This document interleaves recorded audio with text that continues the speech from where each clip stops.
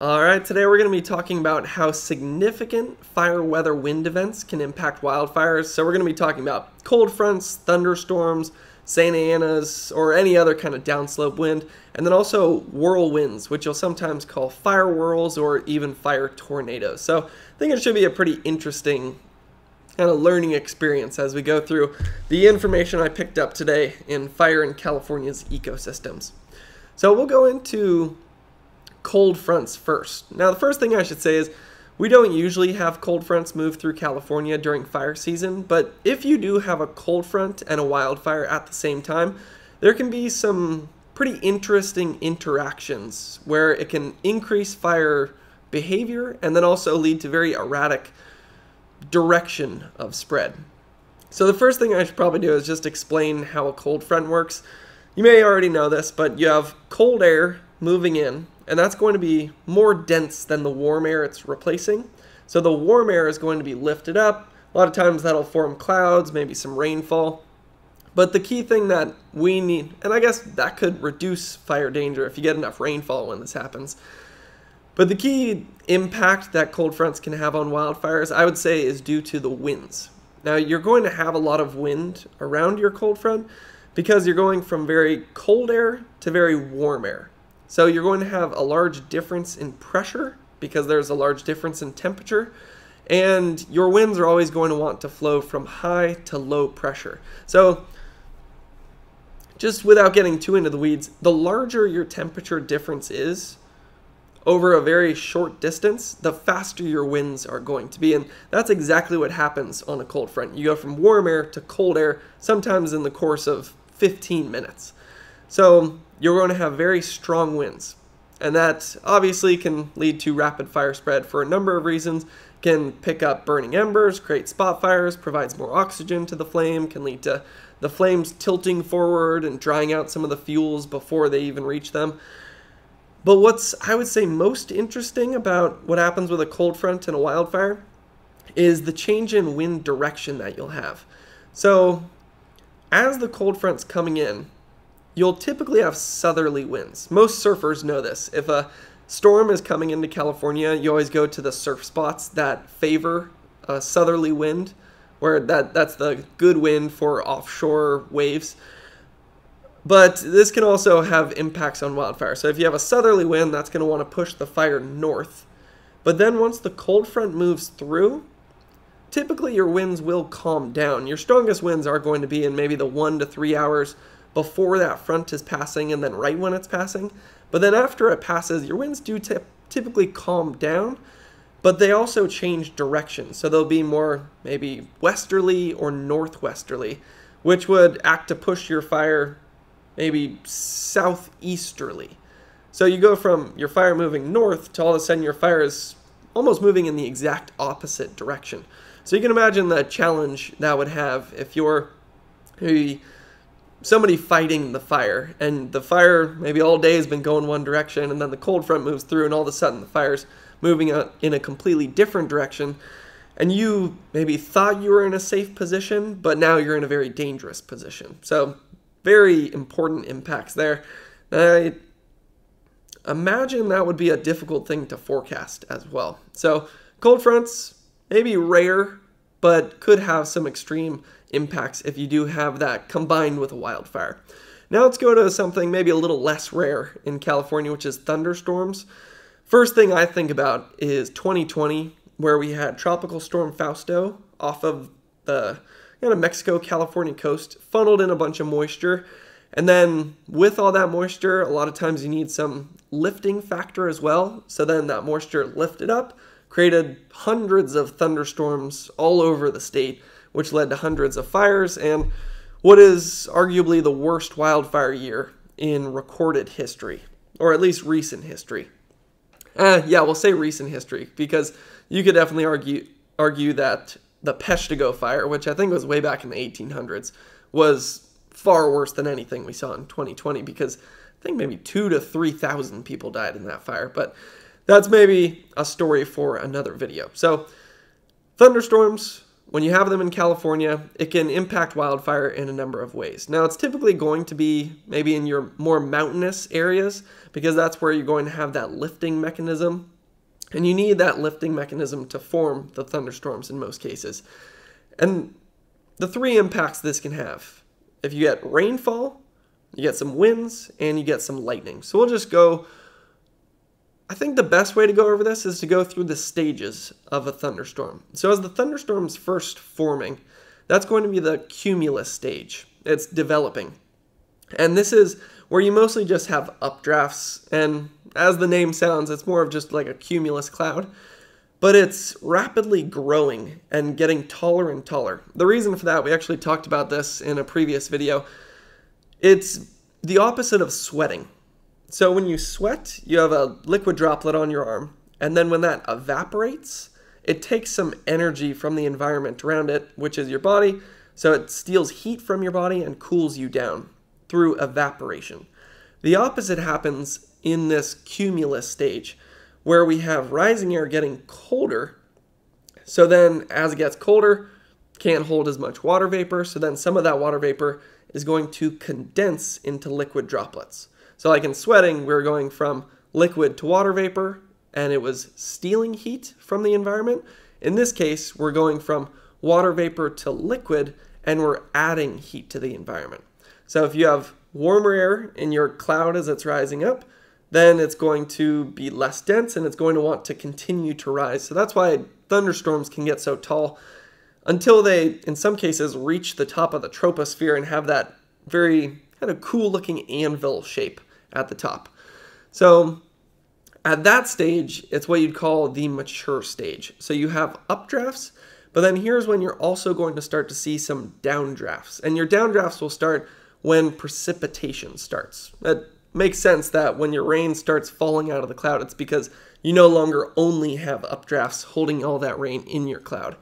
And then what's also going to happen, just going back to our little sweat example, if you have high base thunderstorms, some of those liquid droplets, if not most of them, are actually going to evaporate before they get to the ground. And that's what you call virga. And then just like in the sweating example, if you're going from liquid to water vapor, that's going to cool the atmosphere down. It's going to make it more dense, and then that's going to intensify that downdraft motion.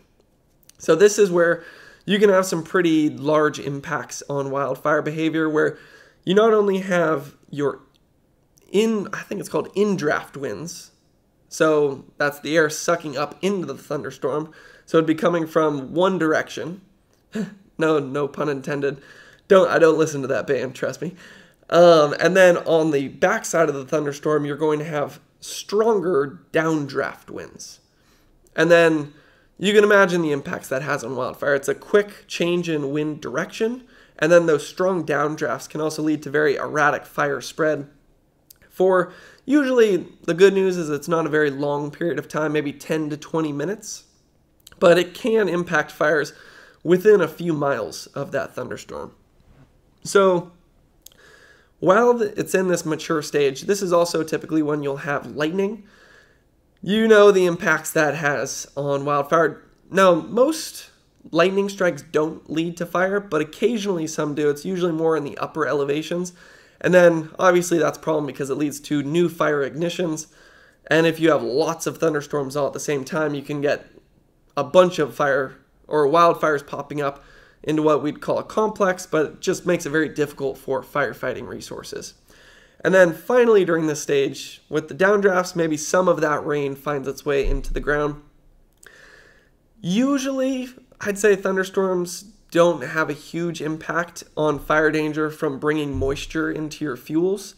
Or at least I'm saying that based on what I've read in Fire in California's ecosystems. But if you get enough rain, obviously that would help to reduce fire spread. But up in the higher elevations, that's typically where you're going to have trees. And if you have trees, you need to pick up 1/4 of an inch to 1/2 inch to really bring a lot more moisture into your fuels and reduce the risk of wildfire. And thunderstorms can move so quickly that it's hard to pick up 1/2 inch that quickly. But yeah, if you do, that helps with fire danger. So then finally, you have the dissipating stage, where it's just downdrafts and the thunderstorm basically falls apart. So I think that sums up thunderstorms. Now let's go on to the one that I actually don't know how to pronounce. I looked up a couple YouTube videos, and each one was pronouncing it differently. So I'm going to go with the one that I believe I remember from graduate school when I was studying under the Fire Weather Research Laboratory, and that was Foehn winds.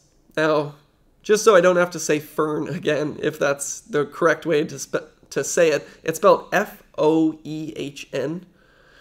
But you probably know these by the more common names. In Southern California, it's going to be Santa Ana's.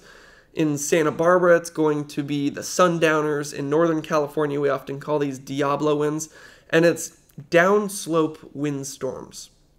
And typically in California, these will be offshore, except maybe the northern and western Sacramento Valley, where it could be a bit more northerly. So most of these are going to be easterly offshore wind events. So what happens here, and I'll get into why this is important for wildfire, but first the explanation. You have a mountain range. On one side of the mountain you have a high, on the other side of the mountain you have a low. Winds like to flow from high to low pressure, so it's going to flow up, in some cases over the Sierra, and then down just down slope. Now here is where it's almost the opposite of the rain shadow effect. During the rain shadow effect, you'll have air rising. As it rises, it cools, forms some clouds, you get some rainfall. But if your winds are going downslope, it's going to heat up, and then that warm air can hold more water vapor, so then it's also going to dry out. So right off the bat, you're checking two of the boxes for fire weather, like extreme fire weather conditions. It's going to be hot and dry, and then on top of that, it's also going to be quite windy. And this is especially true in Southern California, where you have the Santa Anas. You're not only going to have that downslope flow, but then you're also going to have that wind funneled through canyons, and then that's almost just like putting your thumb over the edge of a hose, or the nozzle of a hose, and then the water starts coming out a lot faster. That's what happens to the Santa Ana winds as they're funneled through canyons. A lot of times this is in very dry vegetation as well. So if you have a spark there, your fire can just take off. Now the good news in Southern California though is once the winds stop, usually that just diminishes your fire activity fairly quickly. So a lot of these will be storms or downslope windstorms or fires that pop up, have a lot of growth really quickly, and then die down. So in Santa Barbara, you call them sundowners. That's actually going to be, I believe, more of a northerly wind going down, and that's led to some big fires in the past. And then in Northern California, it's very well named the Diablo winds. So what's interesting, I shouldn't say interesting, maybe it's the reason they're called Diablo winds is these can be especially dangerous in terms of wildfire, not just because it's hot, dry, windy conditions, but because these events usually peak overnight. So big part of the reason the reason that's dangerous is if your most extreme fire activity is overnight, that's when people might be asleep, they might not know to evacuate, and then the fire can just surprise people. And unfortunately, we have seen this play out on a number of different downslope wind event fires in California's history.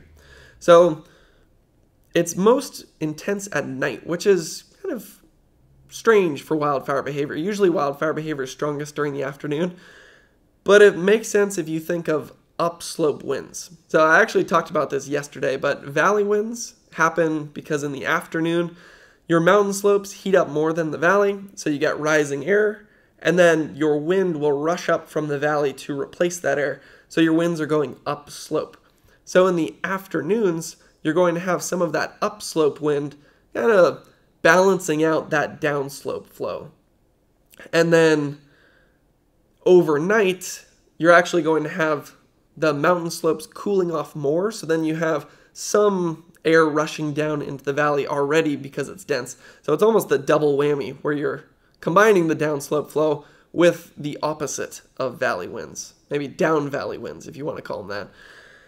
So that's maybe makes sense why in Santa Barbara they call them sundowners, because the sun goes down and then you start to see these events. And I remember I almost did my master's thesis on this before I got into machine learning and predicting extreme wildfire events. But I remember with the sundowners reading some of the papers where it would be 60 degrees in Santa Barbara, and then over the course of an hour, it would be 100 degrees. And in some of the worst fires, people would be going into the ocean to try to escape the flames. So, yeah, downslope winds, Foehn winds, Santa Ana's, sundowners, Diablo winds, whatever you want to call them and however you want to pronounce it, can lead to some very extreme wildfire behavior in California. So finally, let's talk about whirlwinds. I remember the first time I saw what you could call a fire whirl was when I went to Utah for a prescribed burn with the Fire Weather Research Laboratory. It was an amazing event. There was basically a helicopter lighting a mountainside on fire with just a giant smoke plume that reached up to the stratosphere. All for science, of course, and promoting a more native environment. But while we were on this fire, I remember seeing my first fire whirl. So it almost looks like a mini little tornado of fire. Pretty interesting to see. It happens usually in unstable environments where maybe you have a lot of surface heating, where your ground heats up, that heats up the air, becomes less dense, and then it rises up. That was most likely what was happening in Utah that day because I remember it being pretty warm out there. Or this can happen just from the heat of the fire itself. The fire is so hot it heats up the air, that rises, and then in both of these cases, as the air is rising, it turns into a vortex. Now, I actually remember being on this fire with Neil Leroux. He's one of the top wildfire scientists in the world. And I asked him, like, why is it turning into a vortex? Like, what's the dynamics going on there? And luckily, I'm pretty sure he's an expert in this field. But what he explained is that when you have the rising air, you have air rushing in at the surface to take the place of that air. But unless everything's perfect, some of that air is going to be rushing in at different speeds. So if you have air from one side rushing in faster than air at the other side, it's just going to start to lead to that natural circulation. And then when you start rising that circulation up, it turns into your fire whirl. Now, you've probably seen this on TV at some point. It's very visual. But in the most extreme cases, we can even call them fire tornadoes. And we have seen this on a number of fires where the fire whirl grows into what you could call a large fire tornado. These can sometimes last for hours, have tornado strength winds, and I probably don't need to explain the damage you can get from that because it's basically a wildfire combined with a tornado. So you have strong winds, you have the fire activity, and then it can also pick up burning branches and throw that out ahead of the fire and lead to some new spot fires. So yeah, definitely don't want to mess around with fire whirl, or definitely don't want to mess around with fire tornadoes. That's going to be one of the most extreme things that we do see in wildfire. So, or at least that's what I've learned so far. I do still have a lot to learn in fire in California's ecosystems. So if you learned something throughout the course of this video and you want to learn more as well as hopefully watch me become better at communicating this information, you can stay tuned, and thanks for watching.